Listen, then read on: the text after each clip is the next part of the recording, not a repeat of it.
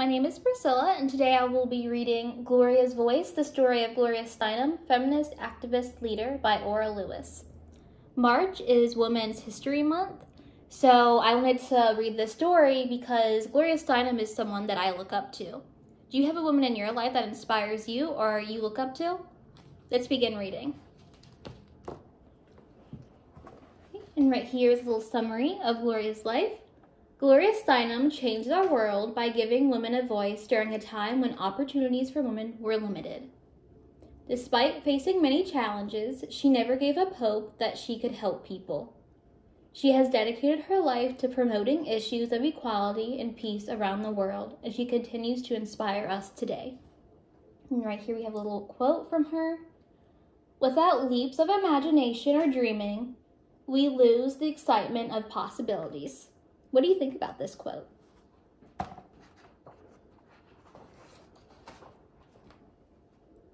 This is Gloria. She has big dreams. She dreams of being famous.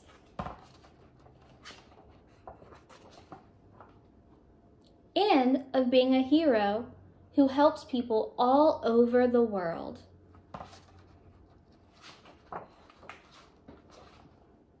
Her mama had a dream once too. She dreamt of leaving their small town and doing something big. She dreamt of being a journalist in New York City. But as a wife and mother, Gloria's mama has to stay home and take care of their family. That's what women are expected to do. That's just the way things are. Gloria thinks this is very unfair.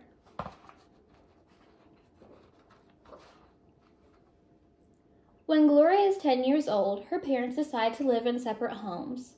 They are very different, and their differences make it hard for them to live together. Gloria misses her papa, who travels far for business. But the hardest part is when her mama falls ill and can no longer look after Gloria or herself. Sometimes it's as if Gloria is the grown-up and her mama is the child. Deep down in her heart of hearts, Gloria wishes her mama had followed her dreams.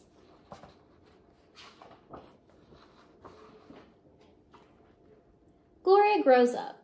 She feels ready to leave her small town and do something big. She dreams of going to New York City, but first she wants to travel like her father. So Gloria journeys across the ocean to India. She travels with only a sari, a cup, and a comb. She sees beautiful sights, but also a lot of suffering. There is inequality between the rich and the poor, and there are wars in the villages. Gloria joins an aid team that holds meetings for the villages. They come and talk about their fears, and Gloria listens. "Thank you," they say, and bring her gifts of rice. "We never thought anyone from the outside cared." Gloria is overjoyed, knowing that she's making a difference in people's lives.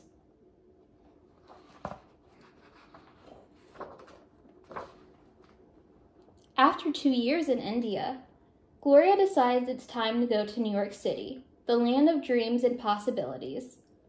Gloria wants to keep helping people just as she did in India. She becomes a journalist. She hopes to report on people and their struggles.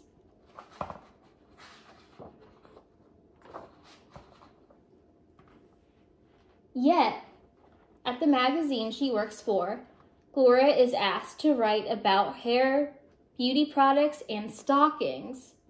These are fun, but are not the kinds of issues that Gloria is passionate about. Gloria feels like a typewriter without a ribbon. She realizes that even in New York, the opportunities for women are limited because the people in charge are all men.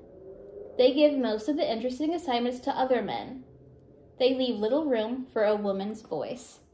And Gloria wants to be heard.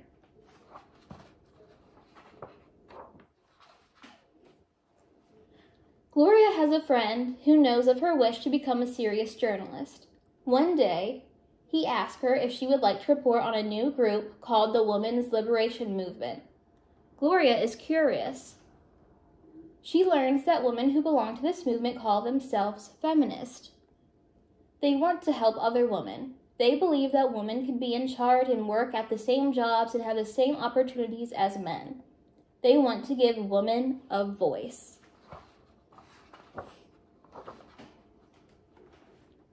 Gloria is inspired. She realizes that just like her, women everywhere want to be heard. And she believes that she can help give them a voice. Gloria asks her fearless friend Dorothy for help. She hopes that if they speak out for equality together, people will listen. Dorothy can't wait. The two friends travel all over the country. They give speeches about women's rights. They talk about respecting all people, no matter what they look like or where they come from. Be strong and proud of who you are.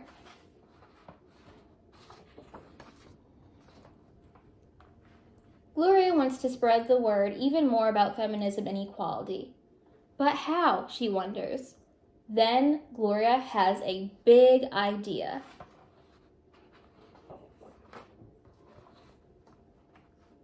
To make her idea happen, Gloria knows that she needs many people to come together. With the help of Dorothy and other friends, Gloria starts a new kind of magazine. It's all about women, and only women are in charge. They call it Miss Magazine. Miss Magazine gives women a voice.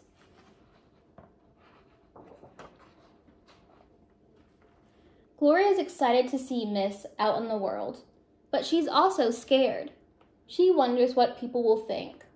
They're not used to seeing this kind of magazine. They're not used to women being in charge. Many news reporters speak out against Gloria's ideas. They predict that the magazine will fail. But it doesn't. In fact, it is a smash hit. The magazines fly off the newsstands. People want to hear what women have to say. Gloria is delighted. The magazine's success gives her hope. Hope that all doors will open to women. Hope that there will be equality between women and men. I'm a hopeaholic, she says. Gloria knows there is still a lot of work to do before her hopes become a reality. She has big dreams, and she has only just begun. Never stop dreaming.